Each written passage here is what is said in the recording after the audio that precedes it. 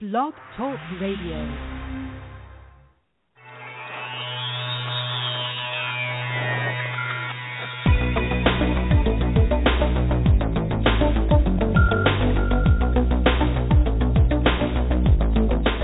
Across the country and around the world, streaming live on the internet, it's Real Estate Coaching Radio, bringing you the latest news, interviews, and secrets of the top producers. Hosted by award-winning real estate coaches, Tim and Julie Harris. Welcome back to Real Estate Coaching Radio, your source for unfiltered, full-strength honesty about what is truly working to get you into action and make money in this new real estate boom. And everyone, please listen and be very clear about this. We are at the very beginning stages of what will be an honest-to-God 7 to 10-year real estate boom. It's going to start out slow. It's going to start out just like it is, where people are saying, is it a boom, isn't it a boom? And then a year or two from now, people are going to say, yep, it's a boom. Don't wait and for everyone to tell you that it's a boom, because I'm telling you now. So get ahead of the curve and do whatever it takes to get you into action. Julie, welcome to today's radio show. Thank you. It's my pleasure to be here. So we have both been on coaching calls all day, and I have to say a lot of these calls that I'm having are a hell of a lot of fun because these guys are saying, I'm making more money now. I have more opportunities. I'm getting more. They're having organizational issues. They're having overwhelm issues with the amount of money they're making, the amount of opportunities they have. They're having, oh, my gosh, how am I going to balance this issues? Guys, these are all nice problems to have. Yes, exactly. Totally different problems than you had, say, 24 or 36 months ago. Make the most of this opportunity, guys. Don't let this get by you. Don't become complacent. Take action.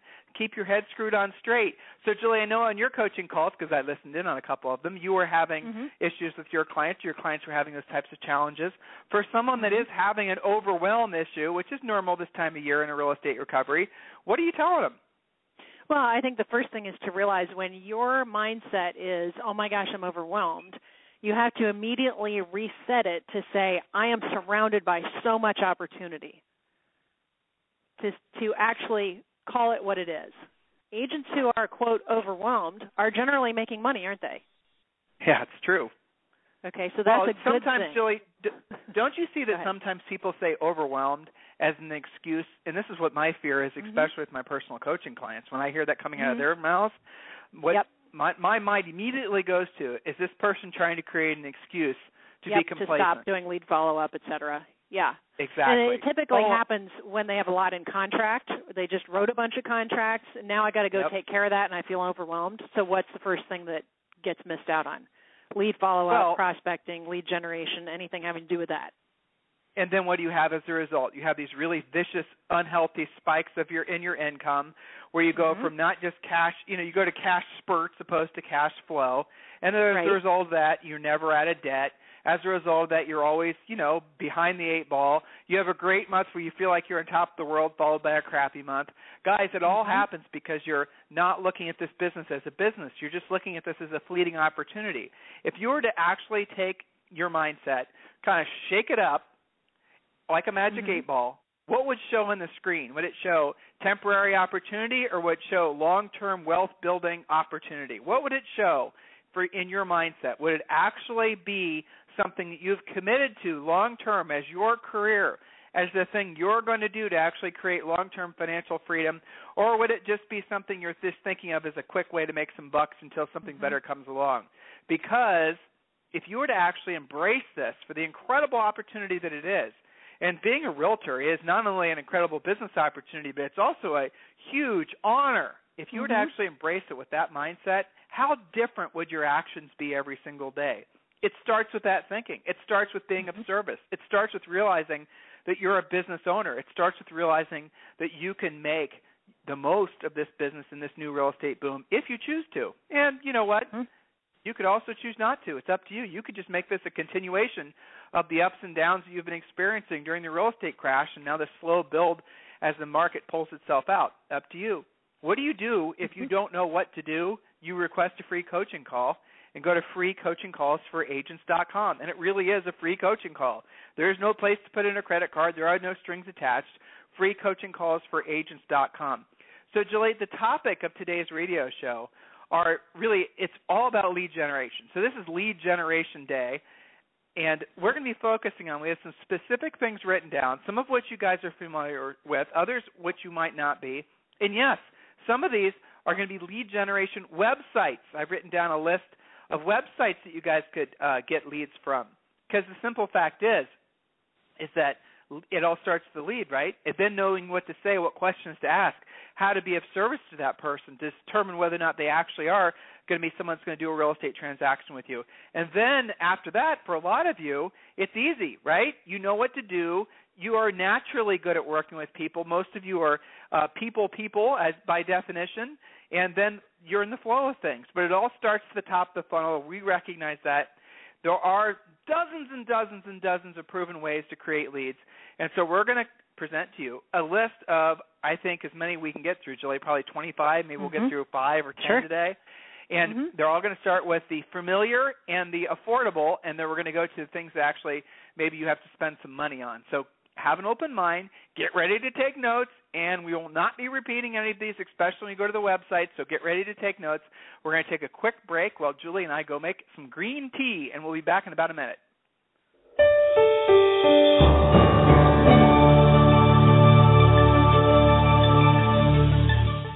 Is coaching right for you? And how can I guarantee it will work for me? Chances are you are asking yourself those questions right now. I'll answer those critical questions for you in just a moment. But first, let's be honest about something you may have always suspected. You've probably always known that the nation's top 1% of realtors, you know, those millionaire agents you see on TV, they possess a secret knowledge that the other 99% of agents do not have. Where did they learn what they know? And more importantly, how did they learn how to put this closely guarded information into money-making action? It's simple. They have a coach. Not just any coach.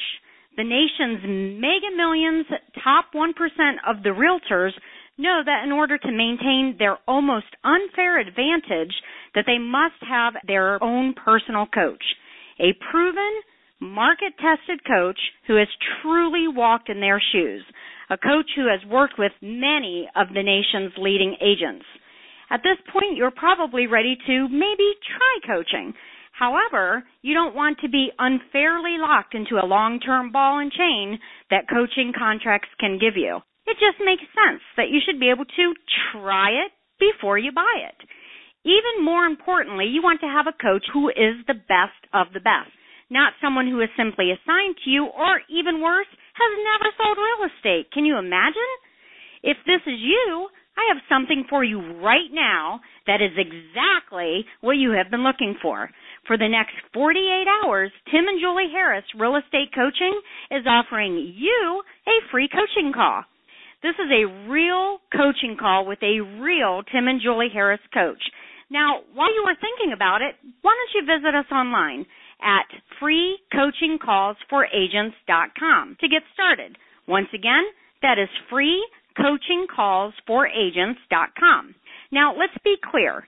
This exclusive coaching opportunity is only available for the first 50 realtors who are stone cold serious about their real estate business and know that in order to succeed at the highest level, they must hire a coach. So don't wait any longer. Take action now and visit us again at freecoachingcallsforagents.com to schedule your free coaching call. Again, that's freecoachingcallsforagents.com. Thanks so much. See y'all soon. All right, we're going to jump right in. We've got a lot of ground to cover. So, Julie, the first, and let's start with the free and maybe easy, and let's work our way up to the things that are going to cost them money. Sure. So let's assume that most of the guys listening today are starting with a low budget and they want to make money now. So hit it. Okay, perfect. All right, so I'm going to use a real-world example, which proves the point, from an actual real-world coaching call today. And this is almost free, darn close to it, and something that each and every one of you can handle. Okay, so this is the technique. Not just open houses, which everybody can do, and I don't really care what your mindset is about open houses. If you have a poor mindset about it, it's because you have not yet learned how to do it correctly. one of the ways to do this, real-world scenario, okay? Prior to your open house, which should be anywhere from a first-time buyer house to a move-up house, not too expensive and not gated. And we've done calls about how to monetize open houses, so I won't elaborate on that. Let's say that you've chosen the right one. Okay. So prior to that, let's say your open is on Saturday or Sunday. On the Thursday or Friday preceding that, you are going to door knock the neighborhood with a simple flyer saying open to neighbors and friends between 12 and 1, open to the general public between 1 and 4. All right, so you can also turn this into a postcard. You can pre-send it. I'm going cheap or free first, so we're just going to do a simple flyer. All right, so one of my coaching clients in Las Vegas did this, was a little bit skeptical about it, has been a little bit anti-open house, but he was coachable and did it last weekend. Not only did he sell the house that he held open to his own buyer, who he met at the open house, but he also picked up a listing which will be signed tonight. Why? Because I think he sent 100 through the mail as a letter, and then he door knocked for a couple of hours on the Thursday prior to the open. So in the space of 1 week, he immediately sold his listing, picked up a new listing, and picked up a new buyer. Cheap and free and easy enough. Yeah, well, so I'm gonna tail end on that one, and I apologize because we don't like to do that. But after the open house, the folks that obviously the neighbors that came to the open house, knock on those same doors again. Let them know that you have buyers that you've generated as a result of the open house, and by ask the way, them you directly, sold it. Right? Especially if you sold it, and ask them directly if they or anyone they know is thinking about buying or selling real estate. Okay. So, guys, not just the open house, not just what happens before the open house, but it's what happens after the open house. These contacts, and some of you are going to have ego issues with knocking on doors. Some of you are going to have mindset issues about what to say or how to say it. These are the easiest kinds of contacts to make because it's mostly just social stuff. It's easy. There's no fancy script here. It's an easy process. Next, Julie. Well, so the interesting thing before the next point is that Walter actually had that feedback. He said, this is the first time in my career that I've actually done the basic stuff that I've always known works, which is always an interesting comment coming from somebody that's been in the business for a while, right? It's almost like you discount the basic stuff, and yet the basic stuff is called the basics because it works. By the way, Julie, I've really worried and thought and, drilled down on that word basics because it's so overused. I think I finally figured out when people say I'm getting back to the basics, do you know what that actually means? What? I'm going to start doing my job again. I'm going to start doing my job again, right? Exactly. When you guys say I'm getting back to the basics, what you're really saying is you're going to start doing your job again, and you're going to get in front of customers. That's what it is. Whenever you hear I'm getting back to the basics, as your coach, I'm translating that as I'm actually going to put myself in front of potential buyers and sellers. Is that really that is a basic aspect of real estate, but why did you get away from that in the first place? Isn't that what you get paid for at the end of the day? Curious. All right, so next, Jules. Okay, speaking of back to the basics, my next one is my favorite one, expired listings, which we talk about quite a bit on this radio show, but there's a reason for that. This is the low-hanging fruit. These are people who have said, not only do I have a house I'd like to sell, but I'm also willing to actually list it. Now, why do expireds happen in your market? It's almost always price, but the next question is, why was it overpriced? Agent error, seller pricing, lack of motivation, lack of timing? It's your job to find out. The market changed, which it is in a lot of your markets. And here's a little heads up, and Julie, so we can cover more ground. Let's get ready to get to the next point. Got it. Heads up, guys. Last day of the month of May coming up this week. First day of June coming up this week. A lot of people are taking this week off. It's their spring vacation or thereabouts. The reality of it is right now, this time of year, this week is arguably maybe the first or the second best week of the entire year to go after expireds. The other one would arguably be the time between Christmas and New Year's for the same reasons. Lots of expireds, lots of folks home. Oh, and by the way, your competition's all at the beach. So the reality of it is right now is there are going to be more expireds in your marketplace than there are normally. Folks are going to be home, and your competition is not going to be prospecting them. That sounds like money to me. Do something about it. Next. All right, next is notice of default filings. Now, it depends on your market conditions. If you are guessing at what your market conditions are, don't make a prejudgment of this category. NODs, NorconMarketing.com, REISource.com. Some of you have title companies that can give you NOD listings. Lots of different ways to find them. Zillow pre-foreclosure. Not hard to find NODs. You can call, door knock, email, postcard, etc. Again, this is a category of people who have to sell the house. It's either walk away or short sale for them. You know that they have to sell. Why do we go to these sources? Because it's a lot more efficient than just doing random mailings and hoping that 1% pays off. So NODs. Now, some of you have fallen into the incorrect mindset that there's not a lot of notice of defaults in your marketplace. Julie mentioned a whole bunch of different sources where you can go and get the list of notice of defaults.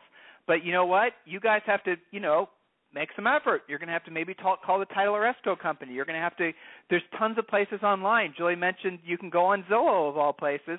And if you remove all the filters when you do the home search thing, put in your zip code, remove all the filters except for the make me move, except for the I'd leave make me move up there, the notice of defaults or foreclosures, and then it's going to show all the places in your community where all the owners are in default. Another little phenomenon, not so unusual, started happening a couple of years ago, but it's certainly happening a lot more this year, is anybody with home equity that misses a single payment, even in states like California or New Jersey where the process has typically been easy to drag out, you're seeing continuously that the banks are filing the foreclosure notice after the first missed payment when they even have a tinkling of equity. Why? Because the bank will lose less money than trying to pursue somebody who obviously has no equity or is hopelessly upside down. So when you're presenting to sellers, especially those who are marginally underwater, who are in notice of default territory or have already had their notice of default issued, you better make it clear to them that their window is not what it was 2 years ago or even 12 months ago. You miss a payment now for most of them, they're going to be booted out in less than 90 days, maybe 120 days, depending on your actual market. Next point, Jules. Next point. Very simple and oftentimes free, simple referrals. How often on a weekly basis are you actually asking for referrals? Now, there's different methods of doing this. We, of course, have the direct phone call from your past clients and centers of influence. We have a direct email. I remember, because Rochelle is right here, it so happens, that every time she would send an email out to her list of people she knew saying something simple like, I have set a goal of helping 3 more families with real estate buying or selling this month. Who do you know who could use my help? Every time she did that, she had at least one person say, hey, yes, either I have that need or I'm going to refer someone to you.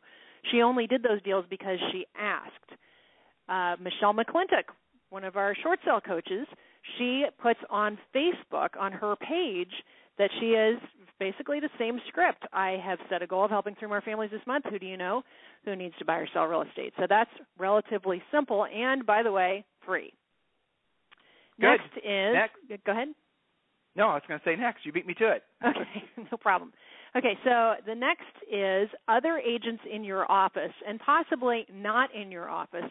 Their overflow of buyer leads, their listing leads that are perhaps not in their wheelhouse, either in their area or in their price range. I remember our broker used to have a filter where he threw out a certain criteria into his trash can, and he used to say, one more business, prospect my trash can, because he was very, very persnickety about who he wanted to work with. So other agents, that could be within our umbrella of coaching clients. We're having a lot of coaching client to coaching client direct referrals, so that's a possibility as well, but how often are you asking? Next is we have your local media. I have an agent in Chicago right now who has done a press release about how many people he's been able to help, and his press release is basically that he handles all different types of real estate, from first-time buyers to the luxury market to commercial deals. He is experienced at doing press releases, but they're not hard to figure out. We have some things through our coaching that we teach our clients. So basically a press release is a well-written ad for you, and the local media typically is looking for stuff like that, and typically you're not going to spend any money on it.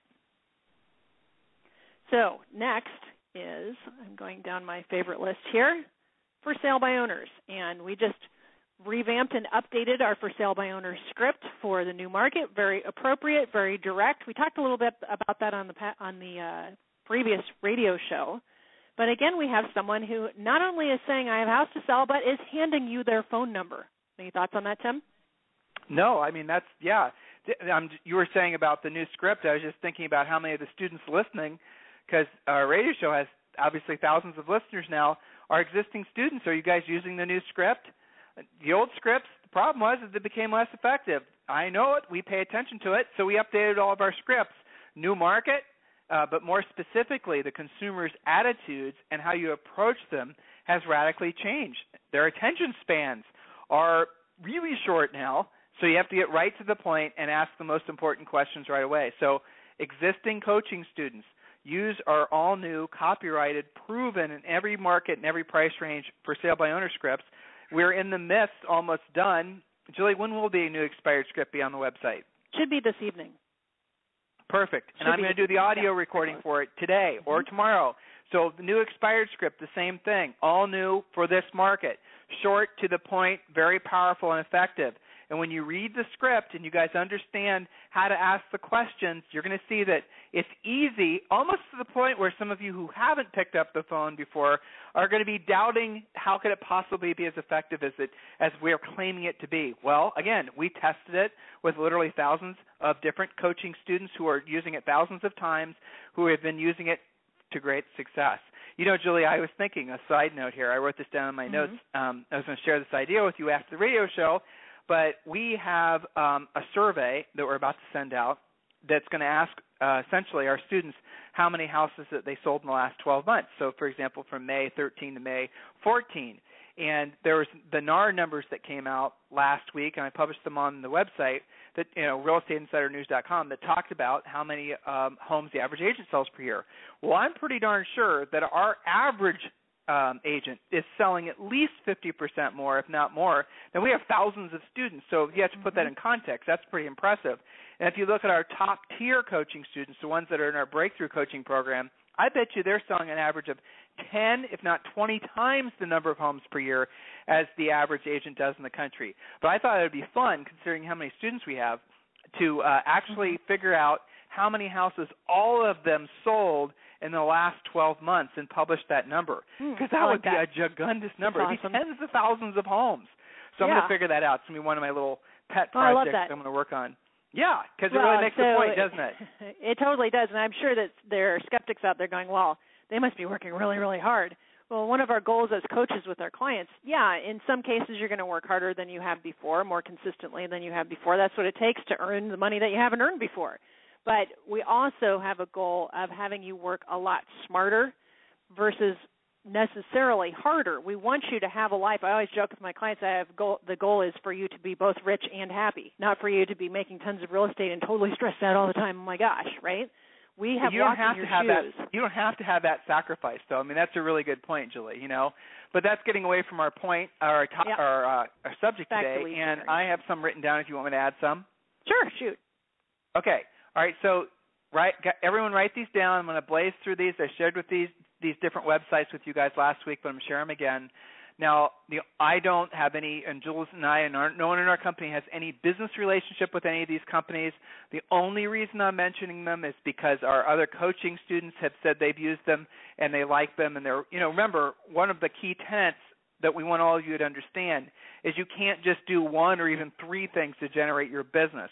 You have to have a lead generation wheel. And the analogy is, again, if you imagine a bicycle wheel, and a bicycle wheel, if that only has one or two or three spokes, and that bicycle wheel is rolling down, imagine you on a bike with three spokes, it's rolling down a nice road, and then you hit a little pebble, and obviously the wheel doesn't have the structural integrity to support the weight because it only has three spokes, and then the wheel collapses, and then obviously you fall.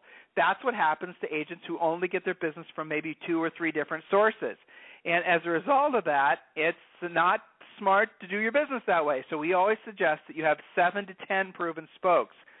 The spokes that everyone should start out with are the spokes that require the most skill, because your other spokes that you add later won't matter if you don't know how to sell, if you don't know how to convert leads, if you don't know how to present, if you don't know how to take listings Even if you're handed a listing lead and you haven't learned the basics, in other words, your job, then it doesn't matter. It doesn't matter. So that's the premise that we take. So with that in mind, here are some other websites, and these guys provide both buyer and seller leads, but we do not like you guys buying buyer leads, but we are advocates of you paying referral fees for closed transactions. Now, everyone needs to be clear in their head. The only way you're going to last in this business is if you become a listing agent. There is no future in being a buyer's agent, and man, does that piss people off when I say it. Mm-hmm. But it's true. You look at any top producing agent in any market and anywhere in the country, and you're going to find every single time, without exception, they're top producers because they're listing agents. You cannot have a real estate business with consistent cash flow, consistent opportunity to save, pay down debt, build wealth until you learn how to be a listing agent. Buying buyer leads is foolish, and it always will be. All right, agentpronto.com, agentmachine.com. Going down my list.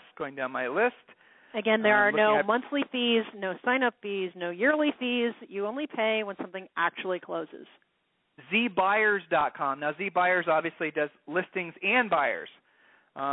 Still looking. Some of these others I'm not quite comfortable giving you guys information on yet until I've sorted them out myself. Boomtown. I've heard good things about them over the years. So those are the main ones. I have a list. We have coaching students, those of you who are in one of our 3 coaching programs. We have got a list, I'm guessing, of about 75 different lead generation systems and widgets that we're going to be republishing to the website. Leads too. Oh, yeah, there you go. Thank you. Well, the problem with Dave Ramsey is he's hard to get in with. But, yes, Dave Ramsey leads. For certain agents, heads up. Appropriate. Yes, it's true. Dave Ramsey leads. Then there's another lead source that's going to be coming online, too, which is going to mimic Dave Ramsey. That is going to be Glenn Beck. And you guys know him as a syndicated radio guy, and also he's an author and whatnot.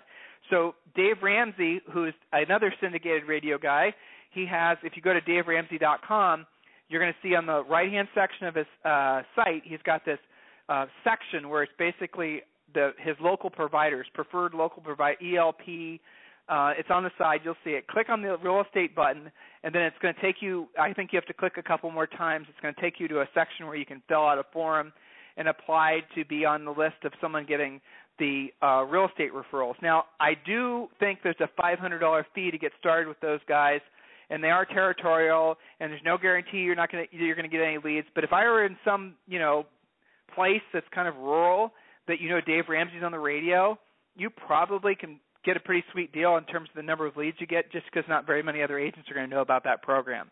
What's next, Jules? We have a little bit more time. Okay, what's next is for rent by owners. Again, you guys love to complain about no phone numbers. I can never get any phone numbers. Woe is me. For rent by owners, phone number right there on Craigslist, right there in your local newspaper. Very simple script. All you have to do is ask them about the property, build a little bit of rapport, and ask them, you're curious, have they ever considered selling the home versus continuing to try and rent it? They may say, in most cases, they're going to say, well, what could you get me for it? And then you'll say, well, I need to see the home first. I have 6 o'clock available tonight or 7 tomorrow. Which is best for you? Pretty easy call on the scale of process. How many of those for rent by owners are actually not wanting to be landlords, that they think they can't sell the property? Exactly. Right. They're reluctant landlords because they think they might be still underwater, but the reality of it is they're not. All right, so on tomorrow's radio show, guys, existing coaching students, we just kind of touched on all the lead generation sources. We've got literally dozens of others, so make sure you log into the website and you download the list. Go to the websites when there is one to fill out the application to get the lead sources from that and the other. But remember, at the end of the day, you do have to learn the skills necessary to be a really fantastic salesperson, which is what you are. You are a salesperson. Embrace that and understand that in the world, the highest paid people, without exception, are salespeople. Some of you are going, huh? Is that true? Yes, it's true. The highest paid people in the world are salespeople. Embrace the fact that you're a salesperson. You're somebody who, once properly skilled, will be able to easily and effortlessly help people accomplish their real estate goals, which, guys, that's a pretty amazing thing. Tomorrow, we're going to talk about another very controversial topic, smart teams versus dumb teams. So we're going to be talking about that tomorrow. Yes, well, it'll be fun for us. It won't be fun for some of the people that are running dumb teams.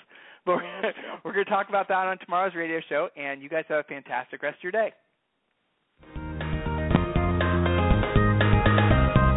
This program has been a presentation by Tim and Julie Harris, Real Estate Coaching. For more information on our real estate coaching and training programs, visit our website at timandjulieharris.com. Remember to tune in weekdays at noon for upcoming shows. And until next time, thank you for listening to Real Estate Coaching Radio with Tim and Julie Harris.